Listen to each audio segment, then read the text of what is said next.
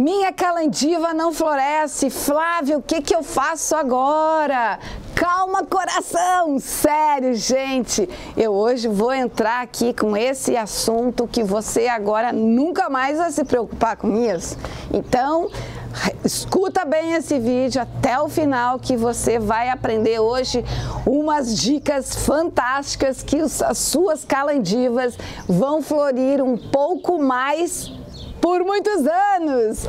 Um pouco mais ou muito mais, né? Por muitos anos. Sério, gente.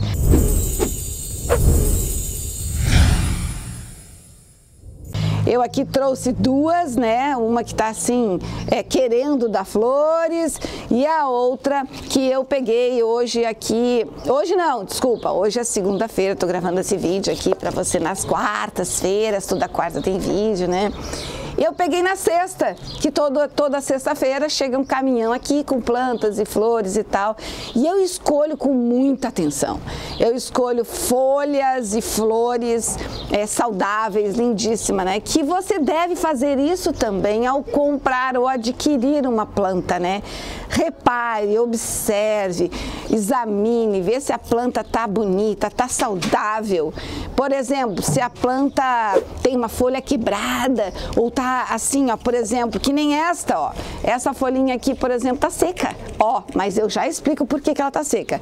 Esta aqui é a minha da minha casa, que um dia estava assim, linda, maravilhosa. E eu levei para minha casa, enfeitei lá, que eu gosto de levar plantas, gosto de levar flor também, para dar um toque, né, aquela semana. Às vezes eu levo toda semana, às vezes eu levo uma vez a cada 15 dias, depende da flor, né? E essa aqui é mais durável. Ela é muito durável, a Kalandiva, né? Chamada Kalandiva porque ela tem essas florzinhas dobradas, ó. Tá? A florzinha dobrada.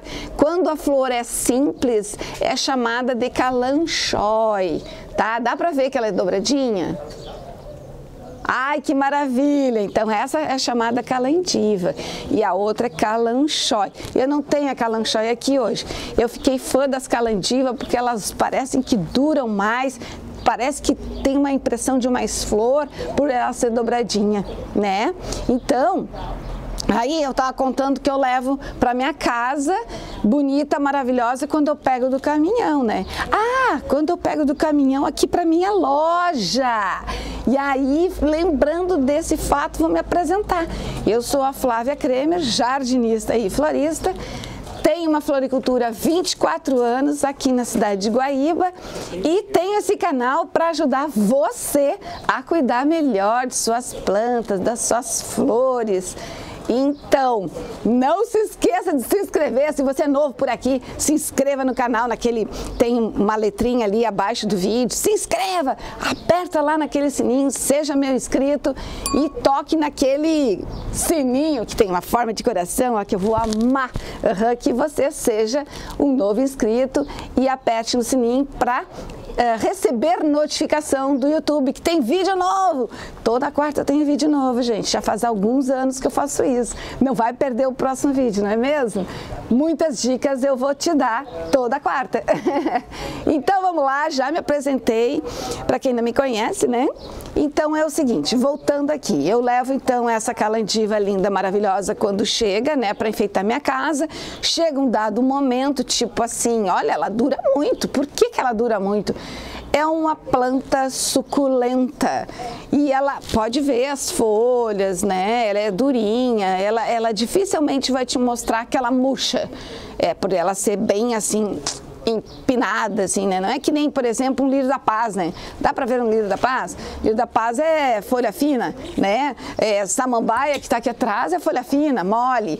Então, como ela tem essa folha dura, se tu quebrar assim um galho, uma folha, vai sentir que tem muito líquido dentro. Então, ela é uma suculenta. Portanto, sendo suculenta, ela não aparece que está murcha. Aqui embaixo, na descrição desse vídeo, tem alguns links. Os links sempre se destacam por ser da cor azul. E lá eu tenho alguns cursos online onde você pode fazer no horário que você quiser, né? São bem legais, que você pode, só clicando no link ali embaixo, e adquirir, entrar para o meu curso, aprender muito.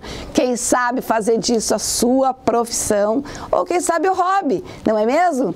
Clique aqui embaixo e saiba mais! Por ela não murchar as suas folhas com facilidade, que nem uma, né, dessas que eu já falei, então ela fica mais difícil de saber quando ela precisa de uma irrigação. Mas presta atenção no pote dela, né? Se a terra estiver bem seca, mas é bem seca mesmo, aí você molha. Mas se tiver assim com alguma dúvida, botou a mão aqui, né, e tá meio úmida, aguarde, porque ela prefere o solo mais seco do que úmido.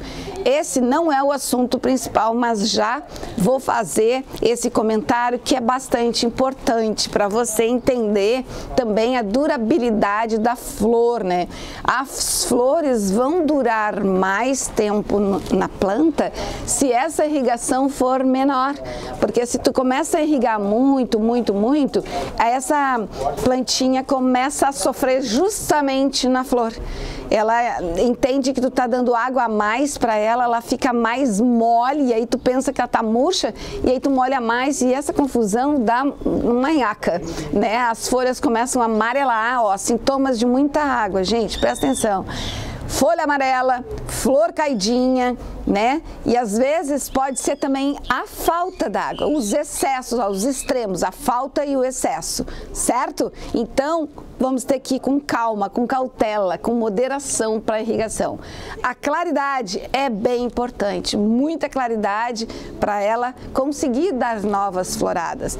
Para ela manter essa florada aqui e os botões abrirem novamente, né? Porque tem sempre flor aberta e flor fechada, né? Os botões. Para esses botões abrirem é importante essa claridade. Ninguém vive no escuro, nem as plantas, nem as flores. Sim, eu não gosto de escuridão por muito tempo, nas horas do dia. Você aí gosta de ficar assim no escurinho, assim o dia inteiro? Não, né? As florzinhas também não. Então coloque a sua calandiva bem pertinho da janela, certo? Para ela durar mais, ganhar força daquela iluminação solar e abrir os botões. Senão os botões não abrem, abortam e caem. É fato.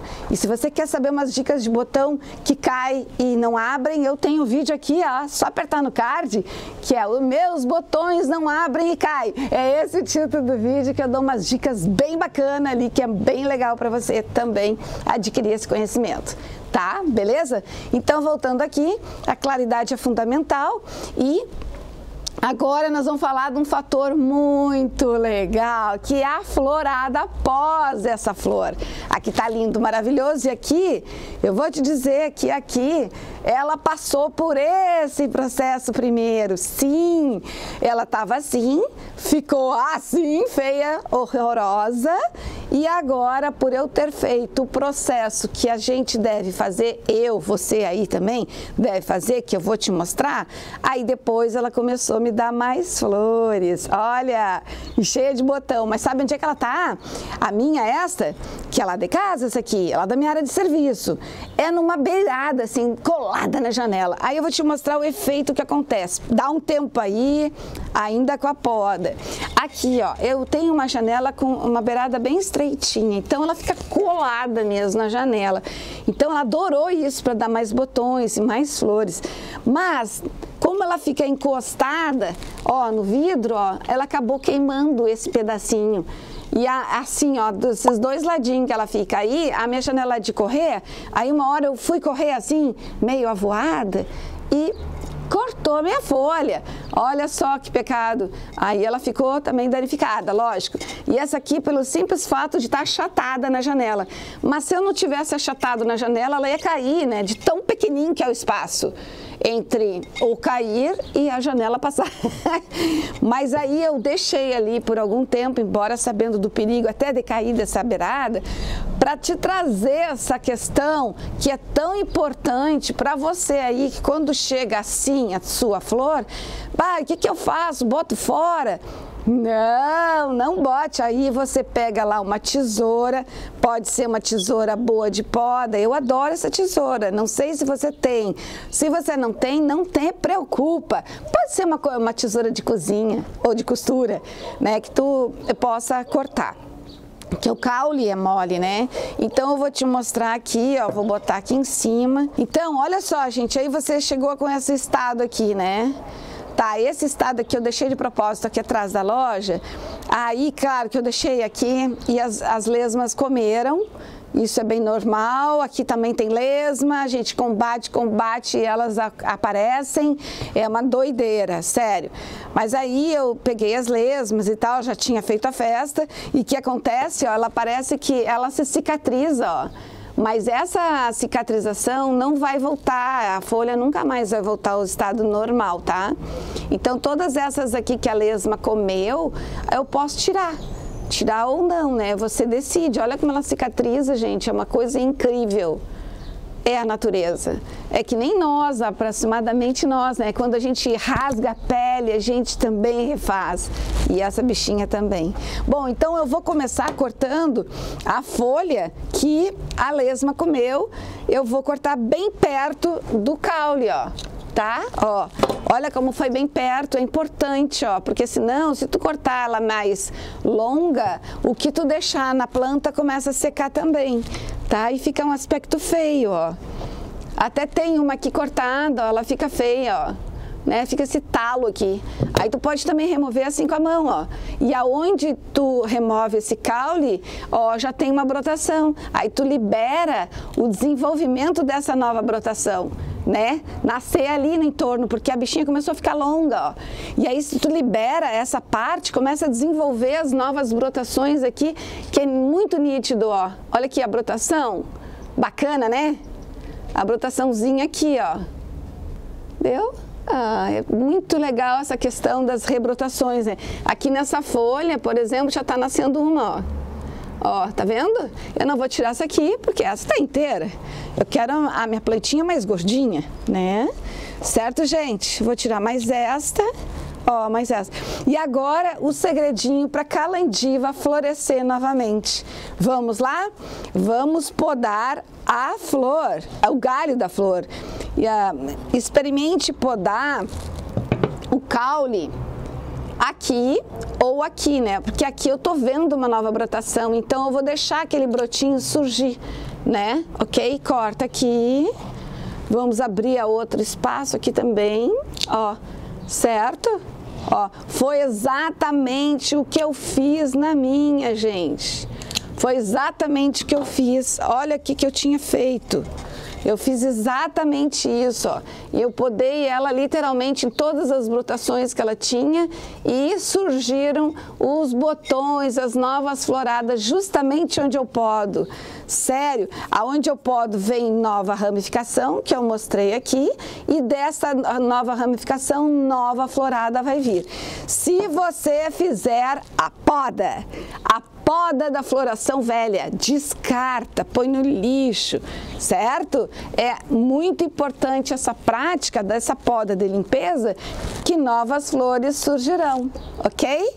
Eu posso fazer mais em outra... Ah, e outra, né? A irrigação, ó. Eu deixei secar bastante também, por ela ser... tava sem, né, tava sem flor e tal, já tava feia. Eu deixo secar bastante, a ponto de que agora, ó, tu pode tirar o torrão, tá bem sequinho, ó, até lá embaixo. Agora sim eu posso molhar com muita abundância pra, ó, opa, ó, chega a sair por baixo. Sei que o substrato tá muito, muito seco. Aí eu vou lá, molho mais um pouco, deixo escorrer. Molho mais um pouco para ter certeza que o substrato recebeu aquele líquido que ela precisa e merece para brotar mais folhas e flores. Sério, gente, agora eu vou te falar uma ocasião que houve aqui. Ele comprou uma Kalandiva para enfeitar a casa e quis plantar junto com a espada, né? Lança. e ele ficou bastante triste porque na hora estava legal e em seguida ela veio a murchar suas flores.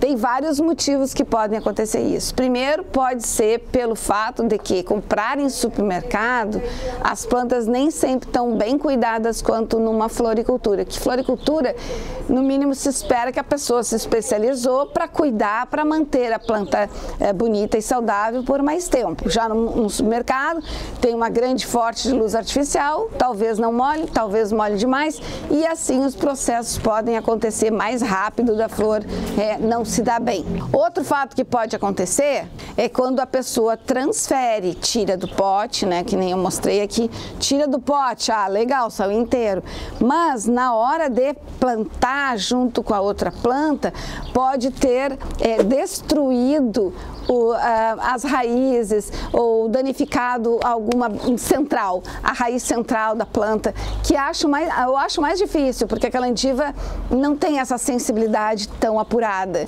mas pode acontecer, tá? Ou porque faltou água por muito tempo, ela também vai murchar, né? Com certeza, nenhuma planta, por mais suculenta que seja, vai segurar a onda, né? Outro motivo que pode ocorrer, assim, a murcha de uma flor é quando a planta está muito apertada, né? Duas plantas num pote só, não tem condições de sobreviver com muita, digamos, facilidade. Isso pode acontecer também. Tá, gente? Então fica ligado em todos esses detalhes. Planta apertada, no vaso pequenininho, né, que requer um vaso maior, a luminosidade, a irrigação moderada e as podas de limpeza sempre vêm a beneficiar, ok? Bom, agora eu vou te fazer uma pergunta. Se você gostou dessas dicas que eu te dei hoje, por favor, distribua para o seu grupo do WhatsApp. Eles vão se apaixonar mais um pouco por você, porque você vai estar ajudando ele ou ela para poder adquirir essas dicas valiosas aqui também, né? Então, compartilhe o seu grupo do WhatsApp. Muito bem. Se você gostou desse vídeo, não se esqueça, dá um like, que ajuda muito o canal aqui. Muito obrigada por assistir até aqui e nos vemos no próximo vídeo com muita dica.